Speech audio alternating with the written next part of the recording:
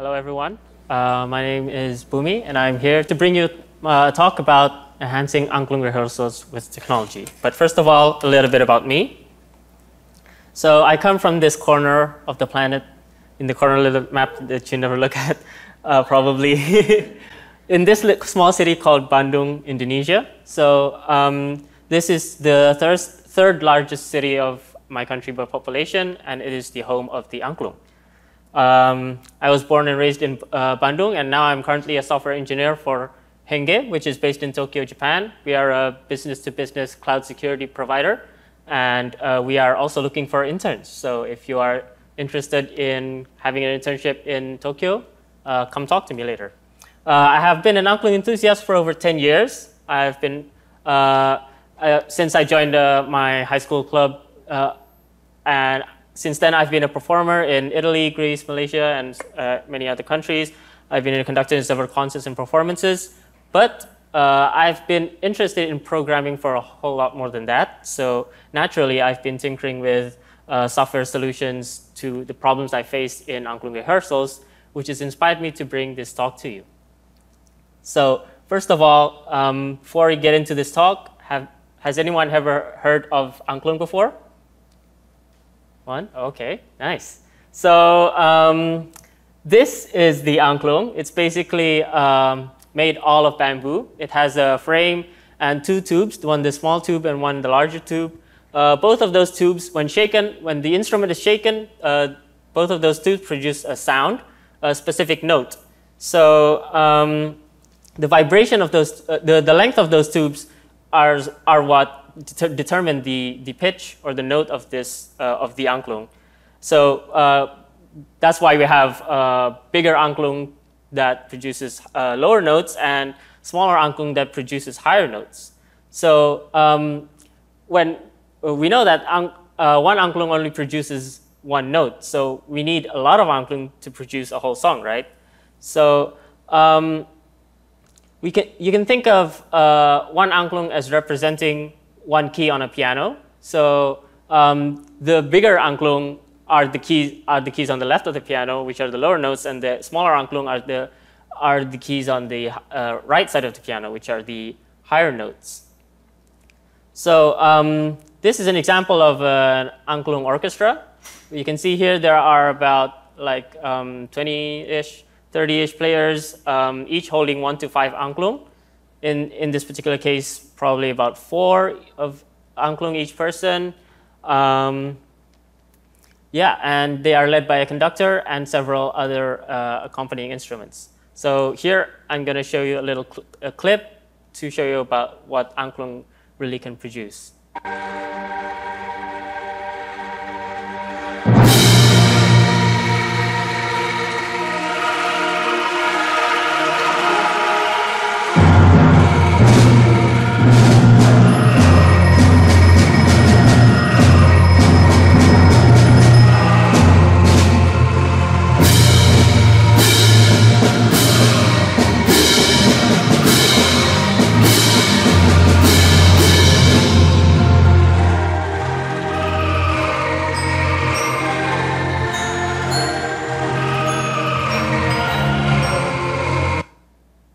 So, anyone recognize that song? Of course, yeah, it's the Star Wars main theme.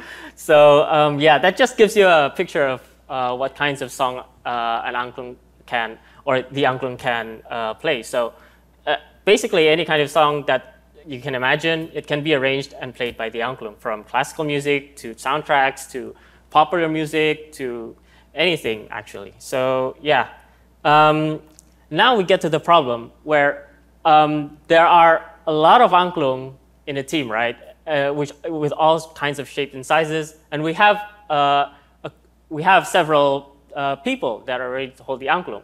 So the problem is, how do we distribute those Angklung to those people? Well, you might think, well, we can just distribute them randomly, right? We can just give them whatever Angklung they want, and well, it is kind of possible, but there are constraints that we need to consider that makes us we can't distribute the Angklung randomly. But first, to give you a clearer picture of that, of what those problems are, what those constraints are, I need to introduce you to the sheet music, which is specifically for the Angklung, or music score, or whatever you like to call it. So when we think about sheet music, the idea, the picture that comes to mind is something like this, probably, right? Well, Angklung does not use this kind of sheet music. It's different from the Western sheet music, but instead it uses something called the cipher notation, or in Indonesian it is called not angka, which can be literally translated as number notes. So sorry to disappoint you here, but the cipher has nothing to do with cryptography. Rather, the cipher here it's called a cipher notation because the cipher here shows that the notes, the musical pitches that we hear, are encoded into numbers. So this is an example of the Angklung sheet music. As you can see here, there are several notes, and you read this sheet music from the top left to the bottom right. Those lines are bar lines, and each beat is represented by one column there. So the numbers there represent notes, and the dots above or below the numbers represent the octaves. So if there are more dots on the bottom, that means it's the same note but with a lower octave. And if there are dots above the numbers, that means the same note but on a higher octave. And the numbers with slashes on them, they mean the flats and sharps. So if it has a forward slash, then that means that note with a sharp.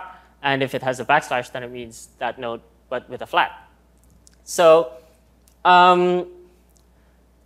when we read it left to right, and then the numbers in the same column are played in the same beat at the same time. So as you can see here, there are several notes. Like, for example, these two notes are played at the same time. So they cannot be played by the same person because it is hard to play two angklung at the same time. On the other hand, there are notes like this that only appear like one beat throughout the whole song, which means we cannot just give one player that note, otherwise he would just be left on the stage only playing one note and only playing like 1 second or two for the whole song, which is kind of sad for that player, right? So we have to take care of those things. We also have to take care that one player does not get all the big angklung, and like, for example, one player gets all the lower notes and one player gets all the higher notes, because that would mean the player's hands would become full with the smaller angklung, and it would be hard to reach them. So we need a good balance of big and small angklung for each player. So this is an example of a good angklung balance. So as you can see here, this one player here has the big angklung, which is like the length of his the height of his shoulder, and then there are also a smaller angklung which he can hold on his arm, on his hand, I mean. So there are various sizes of angklung, and we need to take care to distribute them as to have a good balance. So how do we solve this problem? Well, before we thought about how to create some kind of like algorithm or program to solve it, we used to solve it manually using this kind of table. This is called, we used to call it a tonjer table, or a collision table, which denotes that which notes appear together with other notes in the same score. So you can see the rows there are the individual notes, and then if you follow the notes to the right of them, you can see every square is connected to another note. So we color code them by how much they appear together, and the darker squares mean they absolutely cannot be played together, and the lighter squares mean that, well, yeah, they can be played together, and they will collide once or twice, but there has to be another player that covers that specific instance. So I thought about how to solve this using programming, using technology. So I wrote up an algorithm for this. So first of all, we take a Angklung sheet music, which is, as you can see here, this row column layout looks like something input in a specific type of program, right? Which is, yeah, you guessed it, a spreadsheet program. So we usually write it in a spreadsheet program, and then we extract the important parts, which is the notes, and then we divide the notes according to the order we read the lines, and then we stitch them together into one huge line. And then this is how we actually read the music, but we can't have that on a piece of paper, so we divide it like this. And then after we stitch them together, we read it as usual from left to right, and then we take note of which notes appear where, how many times they appear in that score, and also which notes they appear closer together to which other note. So basically, this is the code in Python I wrote for that, and basically it means that the basic idea is that we have a two-dimensional array, and we add the notes to those columns until we reach the end of the score. And then we process those information until we get two key pieces of information, which is what I like to call the collision table and the playtime information. The collision table means like which note appears closer together to which other note, how many times. Like there's a formatting error there, but basically the Q, W, and E's represent the ones, twos, and threes. And in this specific example, the one note and the two note, the do note and the re note, appear together about 13 times, and then the do note and the mi note appear about 40 times. So basically, we count the appearances of those notes and how much they appear together with other notes. And the playtime information is like how many beats, or how many beats does that note or angklung play in that song? Like we can quantify those, and then we can calculate the collision table using this kind of algorithm. And so basically, this algorithm means that you can see here that we iterate through the score. We look at the angklungs per column, and then we find in the same column which notes appear together, and then we count the occurrence of those notes, and then we until we go through the whole score, and then after that we get that kind of table. And then for the playtime information, it's also simple. We calculate the playtime, and we go through the score, and then we calculate we count how many times this note appears in the score. So if we find this note, then we just increment the note by 1, or according to duration. So if there is a half beat, then we increment the number of number of beats by half beat, and so on. So that way we get these two kind of information. And what do we do with those information? Then we optimize the distribution based on these three constraints. So these three constraints are the most important constraints we need to consider when creating an angklung distribution, which is we need to minimize the number of collisions, which is we need to minimize one player the occurrence of one player getting two Angklung that appear together in the score, but we need to maximize the amount of playtime for that player. So that player needs to play as much as possible without their Angklung colliding with each other. And then we need to achieve a good balance of size of the Angklung. So we need to give them like big Angklung and also smaller Angklung. So they can play the Angklung more comfortable. So this is kind of like optimization problem in mathematics. There are lots of ways to solve this optimization problem. I came up with an algorithm that basically we assign a weight to each of those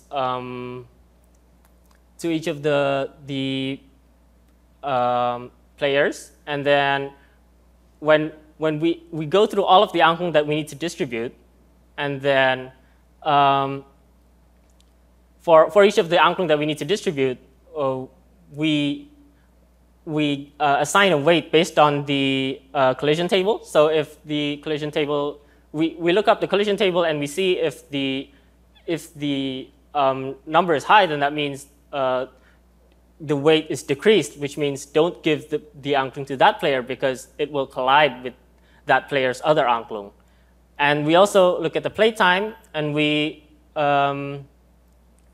decrease the weight based on the playtime of that Angklung. So, which basically means if that player already has Angklung which plays a lot in that score, don't give this Angklung to that player because it will make that player play too much. We need to distribute the playtime so that every player has like a rough equal number of playtime.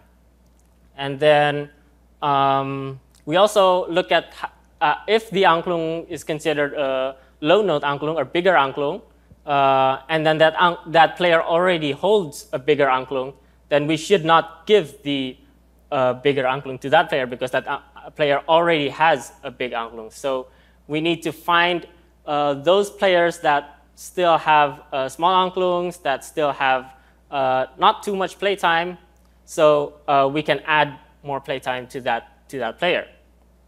And yeah, we sort the weights, and then we pick which Angklung that in that pool of Angklung that we need to distribute has the lowest weight, has the highest weight, and then we give it to that player. So we iterate a bunch of times. This is probably not as optimized as I would like, but there are much more ideas out there that I haven't explored yet, including there was a talk this morning that talked about also talking about optimization problems and how to find the optimal value. And I also would like to try that out in this problem, because this is basically a general problem, an optimization problem, and there are a lot of ways to solve this. So there are many possibilities for future improvements of the way we distribute Angklung with technology. And also there are a lot of problems other than this distribution problem that we can solve with technology, but this field is still being explored by a lot of Angklung players, and it's just starting to progress. So we'll see in the future if a lot problems like these that we see in Angklung playing can be solved with technology. And also in this talk, I kind of skipped on a lot of details, including like how to read key signatures and how to calculate them, how to convert notes from relative notes to absolute notes, etc.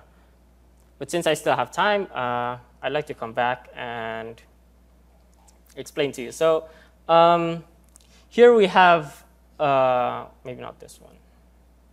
Yeah, this one we have a key signature, which is the do here equals F. So these notes, these number notes are still relative. They don't show an absolute number, absolute note like C, D, E, F, G. So we still need to convert these relative notes to an absolute note like C, D, etc. according to the key signature. And the key signature information is above. So it's just a simple matter of looking up in the in a predefined table we store, which maps each letter to a relative note. And then if we find that relative note, then we just look up that table and then convert it into a absolute note, which is what the Angklungs are labeled in. So these Angklungs are labeled with absolute notes instead of relative notes. So every time we switch a song or switch a key signature, those Angklungs play a different number, and then the players have to convert which what note they are playing with that Angklung. Yeah. And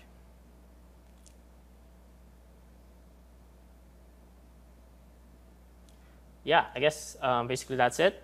And if you want to, are interested in an internship in Japan, you can visit this URL here. Thank you. And I have time for questions too, so if anyone has any questions. And are you considering using like an interlinear programming solver or an SMT solver to solve this problem? Wow, yeah, I am considering. So the question was, am I considering or using a linear problem? Yeah. Solver to for this problem, and yeah, actually I haven't explored a lot of those automated solvers yet, but yeah, I think it's a good prospect for us Angklung players. Hmm? So if you have a performance, do people, like if you change like from song to song, Uh-huh. the players have to like, do you like throw them all in a pile and then change which one people have? Like, Okay. how does that work in a So the question was, if we have several songs in a performance, then do those players change their Angklung and switch or whatever? Actually, we don't. So in the rehearsals, we have to consider every song that we are going to perform in the same performance, and we have to optimize all of those songs together. So the distribution of the Angklung itself does not change throughout the performance. So they hold the same Angklung, and so we need to take consideration of all of those songs together as a whole performance. Yeah. Yes? Now that you have a way to solve this optimization problem like more quickly and more easily, is there music that people weren't writing because it was too hard to distribute the Angklungs that now people will write? Okay. So the question was, is there going to be new music that people will write because the distribution problem is solved easier, right? Well, actually, first of all, we don't write original music that often in Angklung. We usually transcribe or arrange songs that are already made, and then we translate them to Angklung so that we can play them. But if you're asking, are we going to decide to arrange more complicated songs or more harder songs to distribute? Well, maybe not, because actually when we decide to play a song or arrange a song, we just think about, we don't really consider like if the distribution is hard or not, because we only know if it's hard or not after the song is made, after the song is arranged, right? Like we only know the distribution of the notes after the song is arranged. So before that, we can't imagine if the song is hard to distribute or not. And because since this is a optimization problem, we can't really find like the best song to, the easiest song to distribute, or like the best distribution there has to be. Like it depends on the conductor and also the manager of the team, like how they decide to distribute the Angklung. So yeah, there can be lots of different distributions from the same song even. So yeah. Yes? I'm curious if your algorithm does take into consideration or could take into consideration or be adapted to consider player experience. Uh-huh. So Oh, it yeah. seems like a player who's been playing for 20 years might be able to handle different sizes or different kinds or more than a player who's brand new. That's a good question. So the question was, does this algorithm consider or would consider player experience? People that have a lot of experience in Angklung tend to be able to handle more Angklung easily, and like different sizes of Angklung easily, and they can also handle collisions more easily.